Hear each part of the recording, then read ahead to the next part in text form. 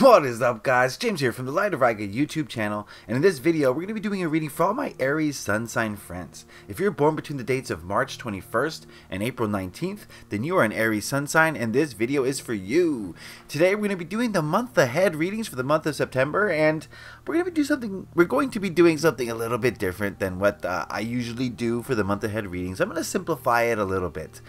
So I would really appreciate if you guys could give me some feedback. Do you like this method of month ahead readings, or do you like my older method with different spreads? So if you would give me some feedback on that, I'd appreciate it. We're going to be doing a 4-card reading for this month ahead reading, and we're going to be using the Tarot Mucha. And this is a lovely deck, you'll see, if you haven't seen it already. And, well, let's get right on into it. The first card we're going to look at is this one, and it represents what you'll be moving away from this September. One thing I do want to say, Aries friends, is that this is a general reading for a large group of people. Not everything is going to resonate with everyone. If you want a specific reading where I tap into your energies, you can head on over to my website. It's lightofriga.com. The link is in the description below. So yeah, take what works for you and leave the rest. So we're going to look at what you're moving away from. What many of you Aries sun signs are moving away from this September. We've got the Knight of Swords.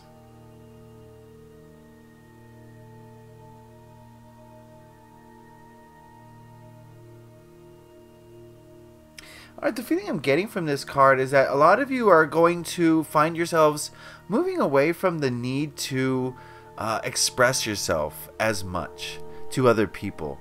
And I don't mean like, okay, what I mean by that is, you know, we live in a society that expects us to conform, and when we don't conform, we have to answer to other people, right? So that's kind of the thing. Why don't you believe this way of thinking, right?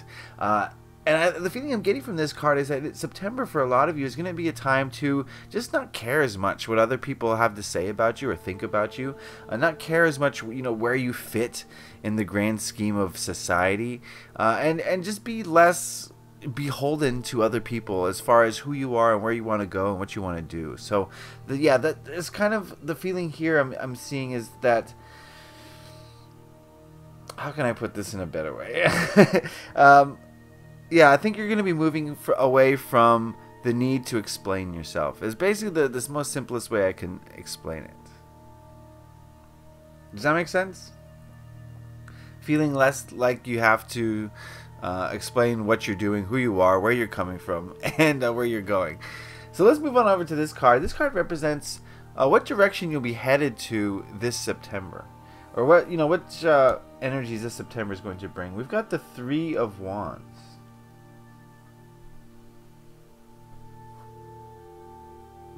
I think September is going to be bring an opportunity. It's going to be the energy of planning for the future, figuring out what you need to do in order to make what you need to do in the now, what you need to do in the now that's going to affect your future and make it a better future for you. So this is sort of the card of, yes, contemplation and really thinking and visualizing where you want to go, but also the card of sort of beginning to put those actions in. Not only thinking about what actions you need to take, but starting to take those actions. So September is going to be a month for you to bring change into your life, is kind of the feeling that I'm getting. Looking at these two cards together, I get the sense here that we're moving away from the swords and towards the wands. And to me, as a tarot reader, that tells me that we're moving away from the logic ego mind and trying to figure things out in an egoic way, and moving towards sorry about that, and moving towards,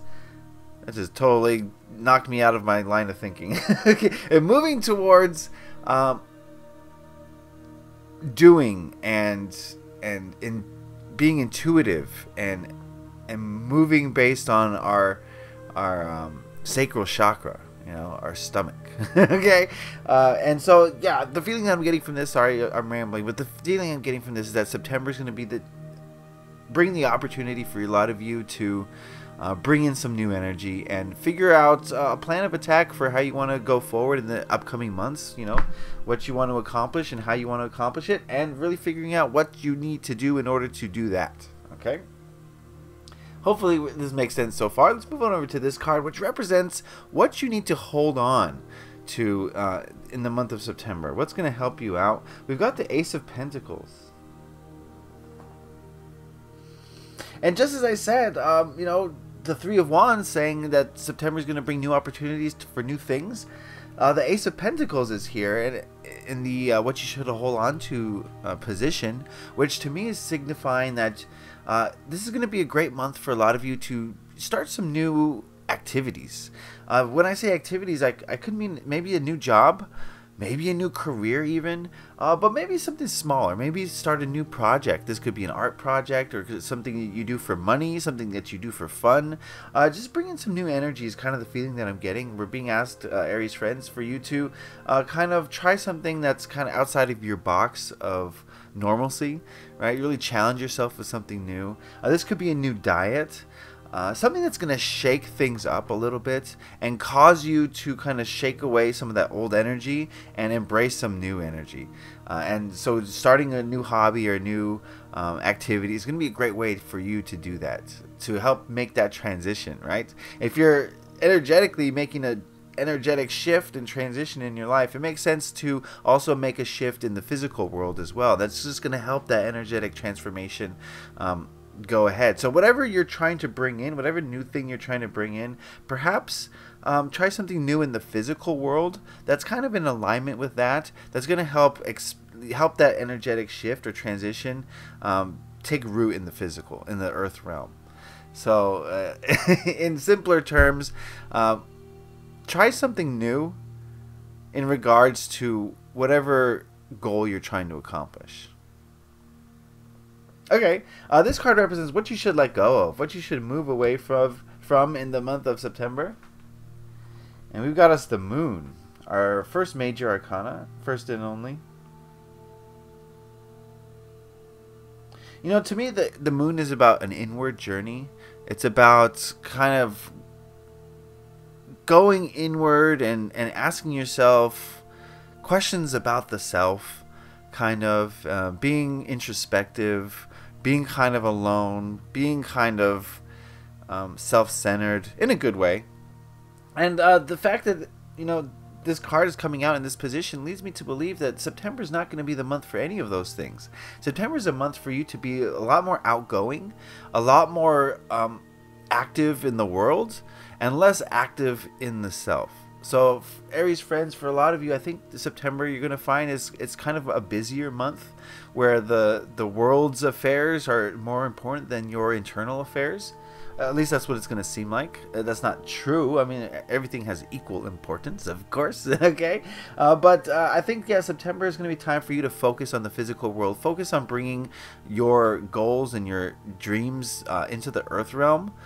You know, there's a time and a place for being introspective, okay? And I think that time is either done or has not yet come for a lot of you, because September seems like a month for you to take action, to get things accomplished, to really go out there and, you know, put your dreams into motion, basically.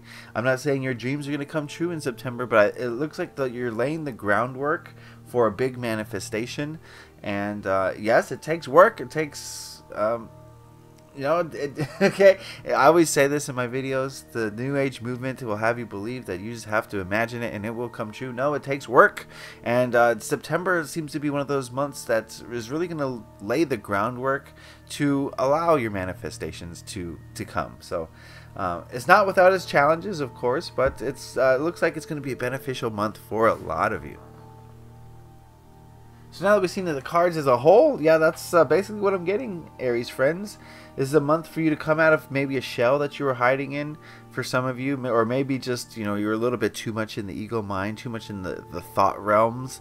And it's time for you to get more action oriented. It's time for you to bring in new energy. It's time for you to start taking actions that are going to be in alignment with your goals and are going to help you to bring your goals to fruition. And it's not going to be a month for you to really go inward and to really analyze the self. That time will come later, or it's already come recently for a lot of you. So let's focus on creating this month, and let's focus on doing what you have to do to bring your dreams into reality. Alright, that is the reading for my Aries friends. I hope you guys got something out of that. As always, please do the YouTube stuffs, the likes, the shares, the comments, the subscribes. I really appreciate all of that, all that support that you put. Let me know if you prefer this reading or if you like the way, the old way of doing the monthly readings. I'll love to hear what you guys have to say about that. And of course, if you want a personal reading with me, like I said, link is in the description box below. lightofriga.com. That's gonna be the place. Alright, Aries friends, it's a month to get active. It's a month to do new things and try new things and get away from being too introspective. So, a very go-get-em type month. I wish you all love and light. I wish you a happy September. Leave a like if you enjoyed this. Happy taroting. Peace.